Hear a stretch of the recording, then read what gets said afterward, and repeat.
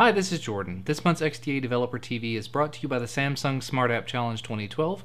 Enter for your chance to win your piece of over $4 million in cash prizes by clicking the banner at the top of xdadevelopers.com or by visiting developer.samsung.com.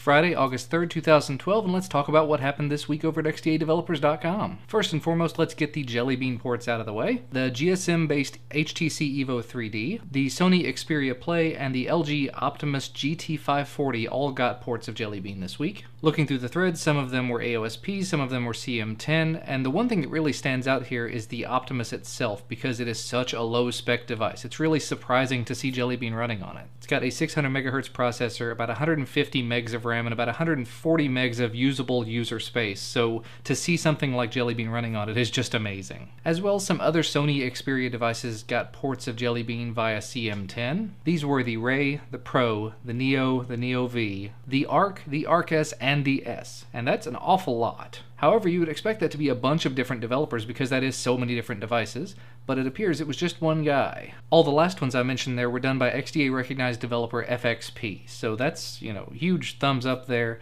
Sorry I didn't mention the names of all the ones before, but it just lots and lots of people. This one in particular really stands out, though, because that's an awful lot of work to do. That's enough Jelly Bean for now, though. Now, the one thing that's really big this week, and big for a little while, I suppose, is the Olympics. I mean, my wife is sitting there in the next room watching the Olympics as we speak. Of course, we're watching on NBC Fail, and it's 6 hours behind, so I could scream out a result and she would be very upset with me. Anyway, like I said, we are 6 hours behind here in terms of our NBC coverage. If you're not happy with that, there is a way to work around it. You can try to use the Fail, that is the Android app for NBC's Olympics app. You can try to use their web-based application, but it's kind of terrible too. Well, no more. XDA senior member Charlie Bigpot has gone ahead and uploaded his copy of the APK for the BBC official Olympics app. Now, if you're outside of the UK, you only get a very minimal amount of things like the scores, the tables, the different medaling stuff. You don't get the live streaming, you don't get the replay videos.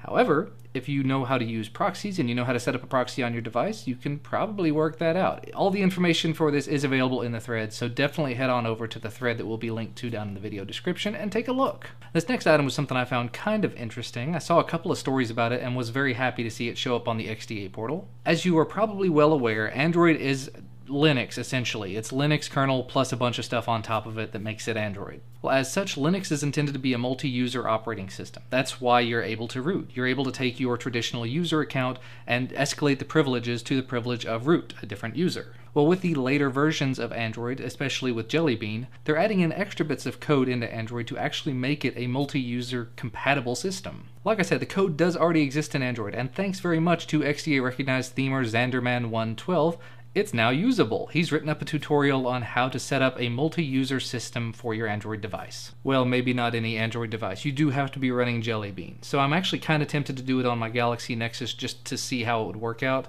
However, the majority of my Android devices are for me. My wife has her own, and we just keep things separate. I think that's how a lot of people do, but more and more often you're seeing these tablets that are just a coffee table tablet, or a work tablet, or a personal tablet you want to take to work and use with a different profile entirely for work. So you can have all of your proxy settings set up for work, you can have your wireless configurations and everything.